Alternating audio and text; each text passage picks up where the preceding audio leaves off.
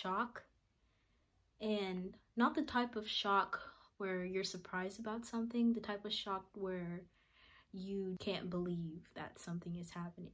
But it seems kind of weird that I can't believe it because it happens so much. And since it happens so much, it's like you can't believe it, but you can at the same time. Horrified, honestly. The fact that innocent people were murdered by policemen and they got little to no consequences from it, is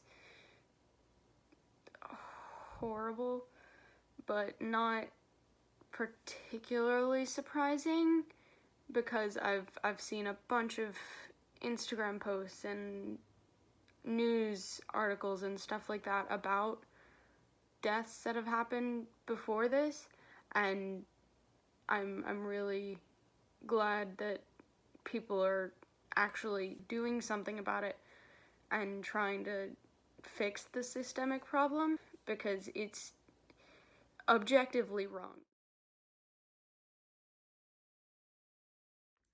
I have watched both of them, and they were both very hard to watch. I had trouble getting through them because there was just so much emotion that pours over you while watching them. And I don't think it is necessary for anyone to watch them.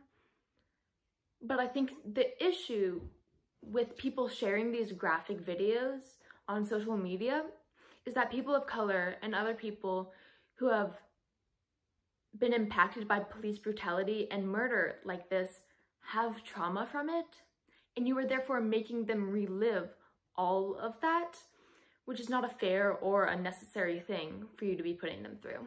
I feel as if it's more likely for it to happen to me because I actually saw it on a video more vividly, and made me more and more disappointed as I saw more videos and more statements coming out about the cases.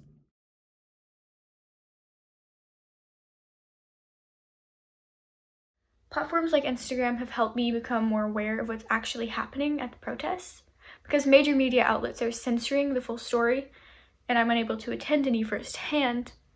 So these videos have helped me see what's actually going on and not just what big companies and corporations want you to see, what they want you to think is happening.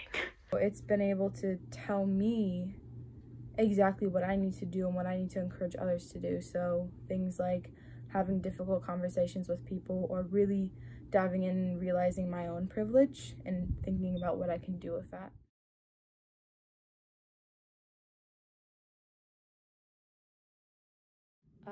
More awareness was gained from it. I mean, obviously, everyone's already aware of the situation.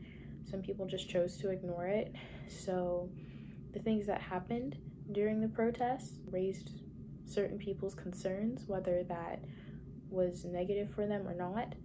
And it gave people more of a chance to speak on a more public platform because of news outlets and sources like that going and interviewing people and getting videos of the protests and the marches.